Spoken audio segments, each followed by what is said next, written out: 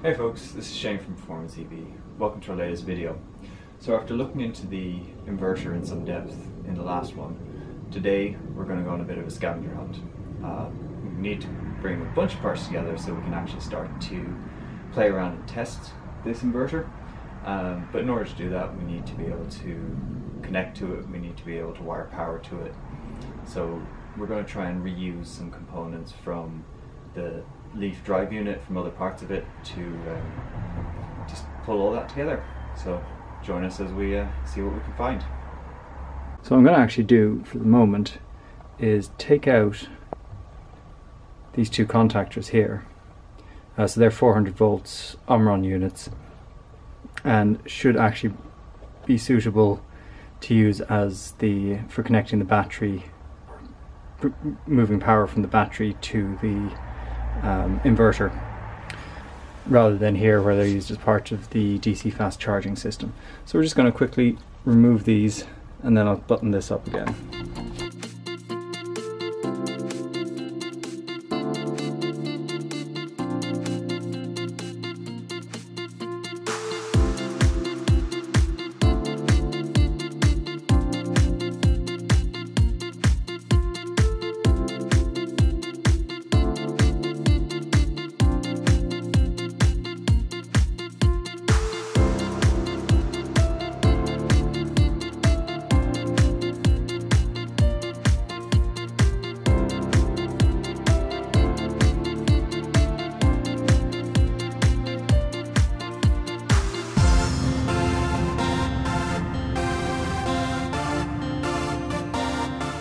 Alright, got the two high voltage relays out. Nice big gap where they used to be. So we're just going to finish doing up the screws here and then we'll close this up and put it aside again. I was pretty lucky that the drive unit I managed to get my hands on actually came with both the power and the communication looms. So this is the kind of main loom for carrying signal messages around the drive unit. I'm going to strip it back, take off a lot of the conduit and try and minimize it down to just the wires that are involved in communicating with the inverter. So that's really the CAN messages going into the inverter, the messages back to the encoder in the motor, and things like that. So we're going to start at the inverter connector, work our way back and see what we can get our hands on.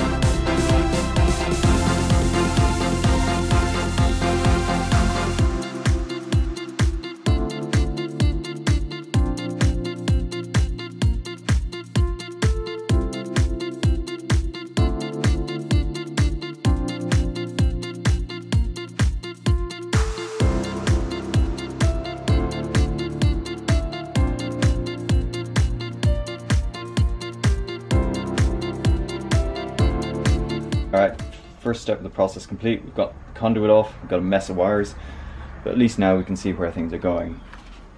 We've got the connector that goes directly into the inverter.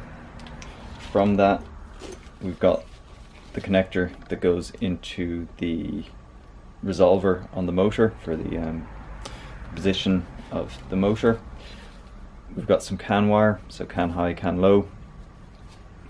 And then we also have some additional signal wires going into the connector that connects to the vehicle control module. So I'm going to undo a few more things here. Basically just cut the CAN wires, and I'll wire them up to a separate CAN controller, and then I'm going to remove the pins for the relevant wires on this connector and take them out, and we'll find some other way to connect them up to something. We have our inverter loom detached now, so all the necessary wires to communicate with the inverter in one little bundle, which we'll put aside for now. These wires we're going to leave as is. We'll come back to them as we start to use some of the other components. So we'll put them to one side for now.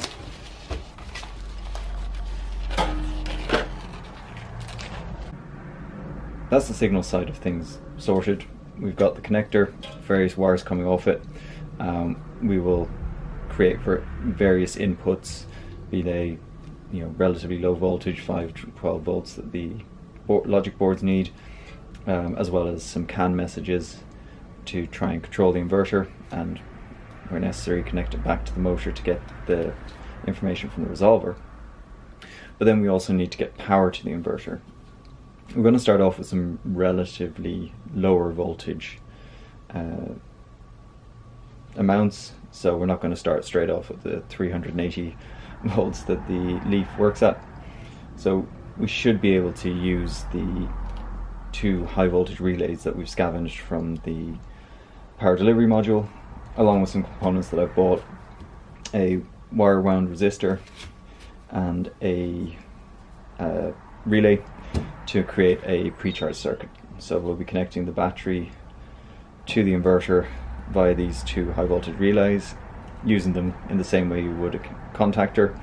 I won't be using them in the final car. They can't take sufficiently high voltage or current, but for the initial testing they are more than capable.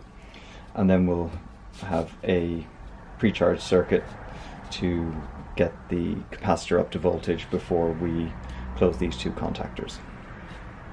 So thanks for joining us on our little scavenger hunt. I hope you enjoyed seeing where we got the components for that we're going to use to hook up the inverter and start testing it. Next time we're going to go into a little bit more detail on building out the power connections and the pre-charge circuitry, so join us for that. If you've liked this, please like, share, subscribe, and yeah, see you next time.